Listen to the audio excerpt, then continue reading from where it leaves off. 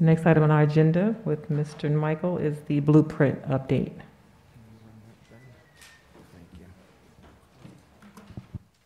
Gary's getting started. Okay, good afternoon, Ms. Cousins, Dr. Curry, and members of the board. My name is Kevin Michael, and I'm here as the implementation coordinator to provide an update on the blueprint for Maryland's future.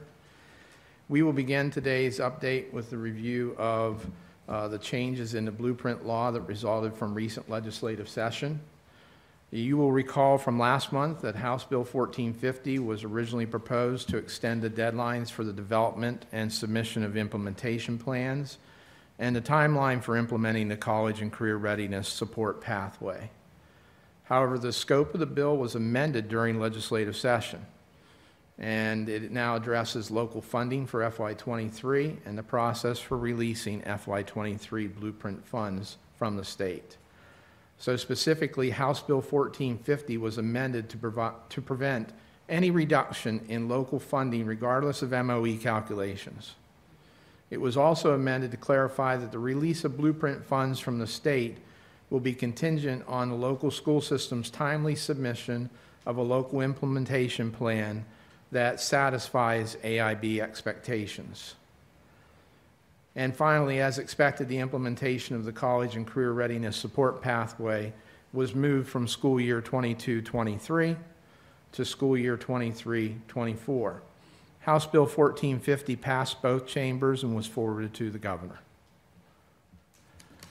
On the next slide, this is with regards to the timeline for the blueprint plan implementation. House Bill 1450, as we expected, extends the deadline for MSDE to develop implementation plan evaluation criteria from April 1st, 2022 to September 1st, 2022. It also extends the deadline for the Accountability and Implementation Board to develop its comprehensive implementation plan from February 15, 2022 to December 1st, 2022. Now, we do expect that the AIB will release a draft of its comprehensive implementation plan in October, prior to the final draft being released in December.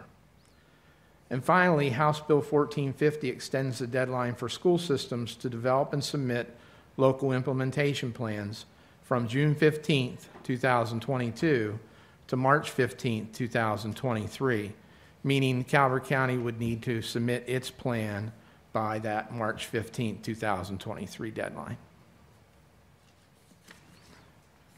Can I ask a question about the delays? So when it says the deadline for AIB to develop the state comprehensive implementation and well, the MSDE evaluation, that's okay, but does this mean that the deadlines for things like the $60,000 starting salary for teachers and the other things that dollar values are tied to, that could extend as well? What the Accountability and Implementation Board has said is that they are going to be doing a deep dive of the law as they develop their comprehensive implementation plan. And during that deep dive, they will take a look and identify any of those embedded deadlines that may need to be adjusted and would propose those adjustments during the next legislative session in 2023. The next session, okay. They have not committed to any mention of any specific deadline. Okay, thank you.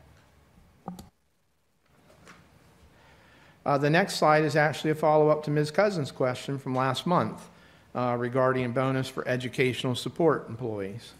While it's not a part of the blueprint legislation, House Bill 1349 was introduced to provide a $500 bonus to each non-certificated education support professional in fiscal year 24. The bill requires that the local school systems report the number of such employees to MSDE so that funds can be properly budgeted in FY24.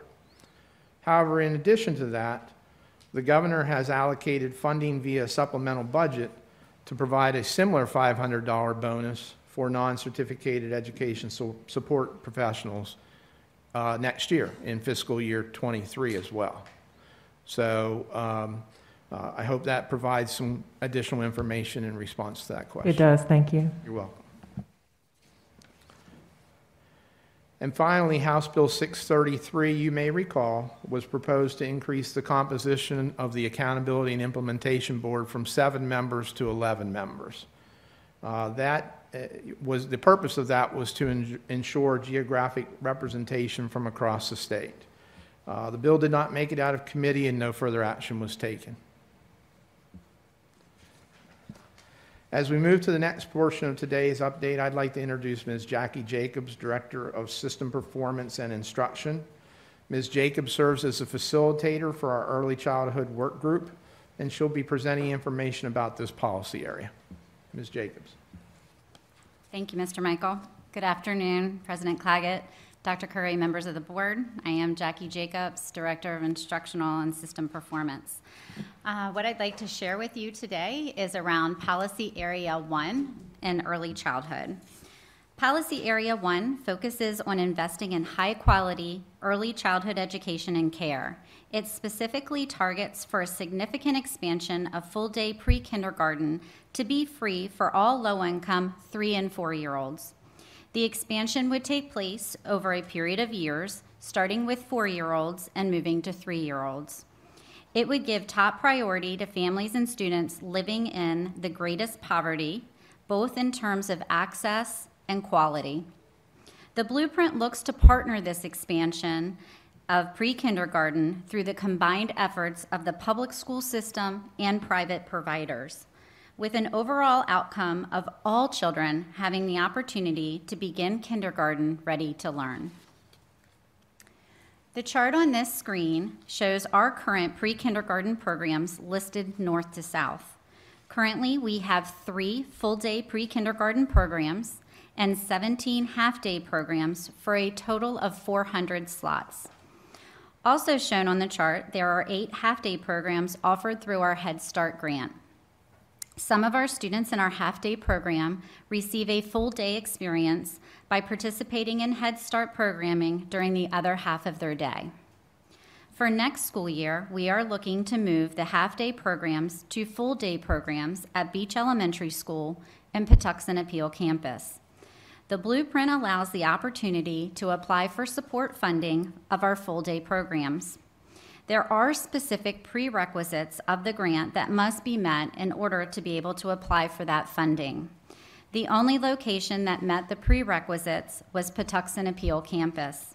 Therefore, we have applied for the expansion grant to support the transition of these 2 classrooms. The blueprint will require us to shift in how we identify and enroll students in full-day pre-kindergarten programs. Currently, Calvert County Public Schools determines eligibility for placement in pre-kindergarten using categories.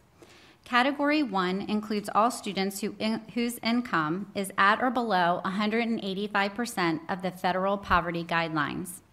Students in households where English is not the primary language spoken, and students who have been identified as having a disability. Once our slots have been filled based on students who meet the Category 1 standards, then Calvert County looks to provide open enrollment to fill any remaining slots.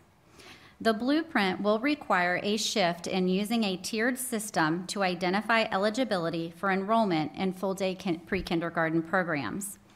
Tier 1 are children who are 3 or 4 years old, whose family income is less than or equal to 300% of the federal poverty level. Tier 2 means a child who is 4 years old, whose family income is more than 300%, but not more than 600% of the federal poverty level. And a Tier 3 child would represent a child who is 4 years old, whose family income is more than 600% of the federal poverty level. The blueprint will require the development of a sliding scale for payments for families that fall into Tier 2 or Tier 3 categories. The blueprint funding each year is based on the total September 30th full-day enrollment count for children from families that fall in the Tier 1 category. Local funds would be needed if Calvert County expands and offers pre-kindergarten to families in Tier 2 or Tier 3. And again, this is about the full-day program, not the half-day programs that we currently have. In addition to the income eligibility shared in the previous slide, the blueprint does share priorities for expanding full-day pre-kindergarten slots to students with disabilities regardless of their income, homeless youth, and children from homes in which English is not the primary spoken language. This is aligned with our current practice for placement for children in our current pre-kindergarten programs. The blueprint requires all full-day pre-kindergarten programs to meet the following requirements by school year 2025-2026. A staff-to-student ratio of 1 staff for every 10 students, a maximum class size of 20, a Maryland Early Child Certificated teacher, 1 instructional assistant that either has a Child Development Associate Certificate or CDA or an associate's degree, that is inclusive of students with disabilities to ensure access to full participation in all programs and opportunities, enrollment based on income tiers, and accredited through the Maryland Excels program. This is a requirement of both public and private providers who select to apply for the grant and receive funding through the blueprint. There are 2 areas that will have the biggest impact on Calvert County Public Schools. The first is the requirement of instructional assistants to have either a Child Development Associate Certificate or an associate's degree. We are beginning with an audit of our current IAs and determining the best way to support our current staff in meeting this requirement. The second is the accreditation through the Maryland Excels program. Currently, Patuxent Appeal Campus has gone through the accreditation program through Maryland Excels, and Calvert Elementary is currently in the process. As stated prior, private providers that apply for the Blueprint grant to receive funding must also meet these same requirements. And there's an additional requirement for private providers that could be a challenge moving forward, and that is that staff private providers who are approved for the grant, their instructional staff, salaries, and benefits have to be comparable to the salaries and benefits of instructional staff employed by Calvert County Public Schools. Any private provider that is awarded the grant will have an MOU with Calvert County Public Schools to include collaboration and professional development and support and implementation. And finally, I wanted to end with a partial timeline for implementation of Policy Area 1. The first is for next school year that we would begin to enroll Tier 1 3 or 4-year-olds and to increase that enrollment annually into full-day programs. That private providers would account for 30% of the full-day slots and increase by 5% each year. We do know that this is one area of the timeline that we will not meet, and this is one area of the timeline that many counties in the state of Maryland will not meet because it will be dependent on whether or not the private providers apply for the grant. It is a closed grant. We don't know who has applied, but we will know, we're hoping by May 11th, who has applied and who has been approved for the grant. There is a waiver process for this piece of the timeline. By 24-25, we could begin to enroll Tier 2 children if we choose and if space is allowed or available. In 25-26, full-day pre-kindergarten programs must meet staffing and Maryland Excels requirements, as I showed in the prior slide. And by 26-27, they are looking that private providers account for 50% of the full-day slots. So as I shared in the beginning, this would be a combined effort with the public school system and private providers. And at this time, we wanted to see if you had any questions about Policy Area 1.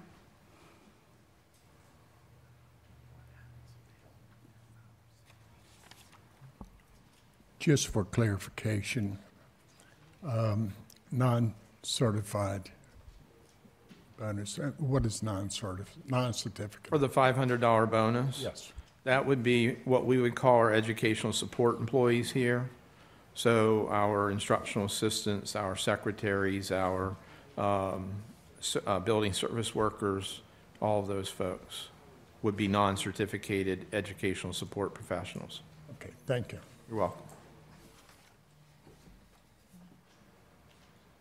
So you said that there are 400 slots currently? Yes, currently with our half-day and full-day programs. And what is, that's at CCPS. Correct. Do we know how many slots there are with the private providers? So we do know that we have currently in the county 129 licensed childcare providers. 81 are home care providers, and 48 are centers. Now, for them to be part of this, they do have to apply for the grant and be approved, so they have to meet all of those same requirements we do. So I have to imagine that then they have hundreds and hundreds of slots. If there's 129, in other words, how many children do they serve? So in any pre-kindergarten program, there can be no more than 20 students in a classroom, and that is with one teacher who is Maryland certificated in early childhood and one instructional assistant, according to the blueprint, must also have their CDA or an associate's degree.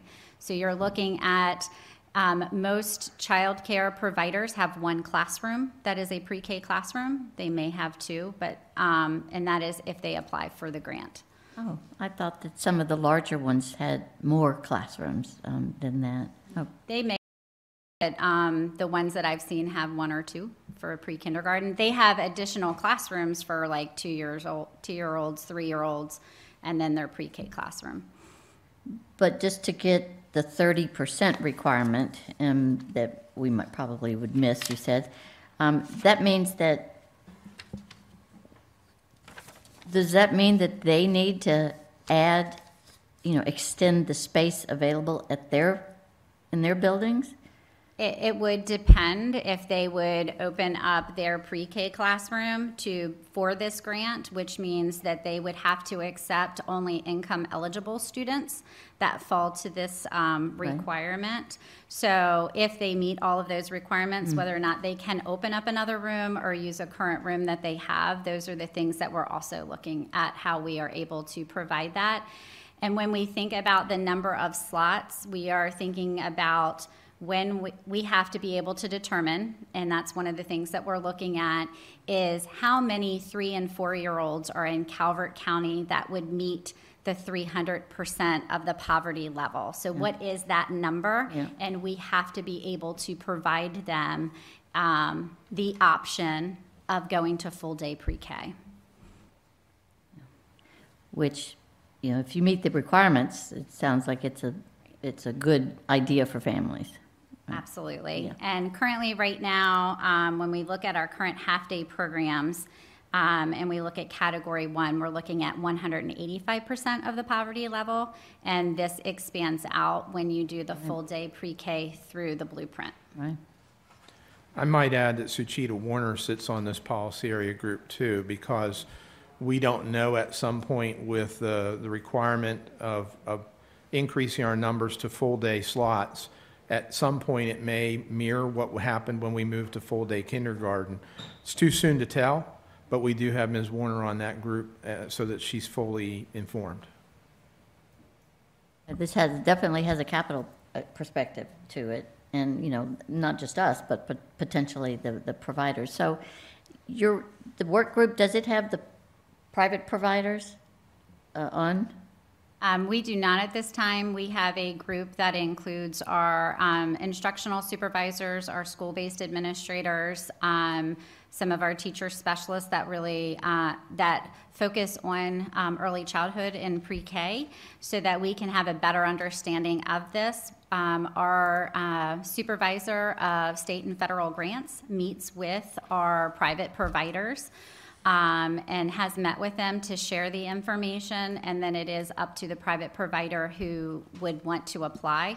Another private provider that is also part of our grants is the Head Start program. And so she is also working with our Head Start to see what would, how could we move from half-day programs to full-day programs within the Head Start grant world. And they would account for part of the private providers. Thank you. Sorry, I was probably stepping on toes there. You good? Any additional questions? Thank you for the report. Yes, if the board's okay with this format, we would like to be able to feature a particular policy area every month. Okay? Thank you. I think it works with everyone. Thank you. Thank you.